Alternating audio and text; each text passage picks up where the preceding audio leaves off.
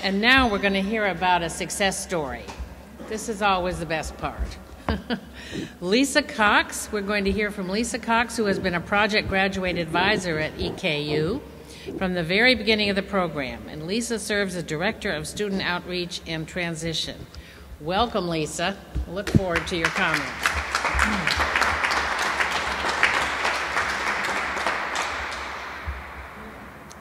I feel so very privileged to be a part of this today, and it's been such a long road that we've traveled, and we've grown so much as state institutions. I've never been so impressed with the spirit of collaborativeness that our colleagues have shared among each other as we work with our returning adults.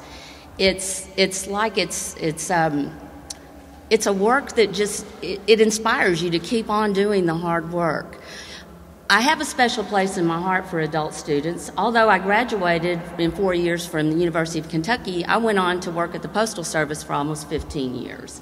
Didn't really utilize my education, was making decent money, but I had 4 children at home, and my twins were 9 months old, and I said, I can't do this anymore. I want to go back to school and get my master's. And so, in my late 30s, went back to school full-time, received my master's, and I fell in love with the learning process again, so much that I've made my career at Eastern Kentucky University.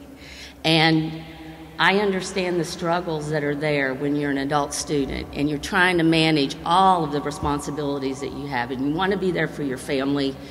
You want to you want to have a good income, but you also want to partake in the educational experience that's available to you. And what I've learned through these years of working with these students is that there's ways to navigate. And if I can be an advocate to stand by the person and walk them through the entire process, I don't know how many individuals I've had that have been in my office and are like, I'm so nervous I think I might cry, or just frustrated because they made mistakes, they made choices in their past. They're following them and they feel like they're insurmountable. But what I want to tell everyone is that through Project Graduate, you have an opportunity to return to school, to remediate if you had poor GPA. There's strategies to use to improve that. If you have problems because you've overextended on your financial aid, there's strategies to work to get yourself back in the right place to be able to afford to finance your education. Don't let those kinds of outstanding questions be barriers. And so this has just been such a rewarding experience to be a part of it and to now see it come to the virtual fair and include our colleagues from KCTCS. In my role, we spend a lot of time working with our transfer students, and they bring the same types of issues that the students who left with 80 or more hours have.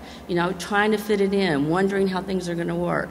The online fair, just to give you a preview, there are virtual booths for each of the institutions, and they have links and videos to a variety of different information that would be specific of interest to these students. Then it also will have a variety of individuals that are available to chat from each institution. So you can engage in the chat either in a public forum, or you can go into a private conversation and chat if you prefer to talk about some of your own personal information. I think this is just a fantastic opportunity for us all to share and work together. We don't care which institution you started at. If it's more convenient for you to finish at another institution, we're all collaboratively working at that. We make referrals to each other as part of, we have a list of Project Graduate advocates, and we make referrals to each other because fundamentally, if we do what's in the best interest of the student, we all win.